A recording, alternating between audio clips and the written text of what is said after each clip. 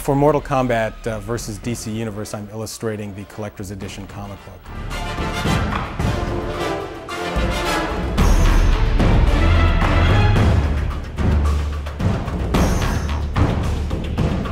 And that came about when Ed Boon actually gave me a call and asked me if I'd be interested, and my answer was yes. We've kept in contact with John over the years, and we have lunch every once in a while and stuff.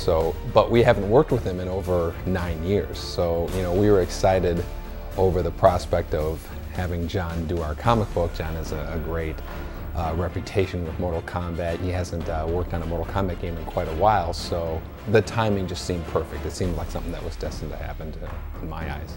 When I was approached about doing the comic book, I had a lot of ideas, obviously.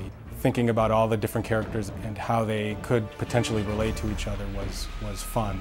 For this particular comic, the MK guys were interested in seeing all of the characters represented in some way in the book. And so it took a lot of back and forth to try to squeeze everybody in there. Of all the characters in the game, I think the two that I am most looking forward to seeing face off are Batman and Liu Kang. I think that thematically those two characters have a lot more in common than they do at first glance.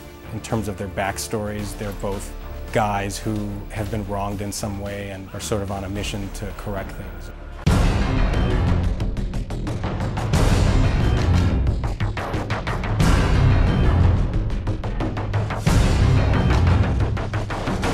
I haven't touched Mortal Kombat in a long time, and so having an opportunity to sort of revisit the characters was very exciting for me.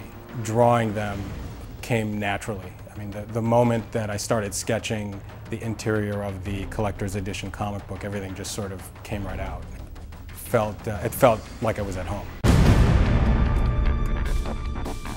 Being able to draw the Mortal Kombat characters along with the DC characters, for me, has been a dream come true. It's something that I would never have envisioned happening when we created this series, back in the early 90s.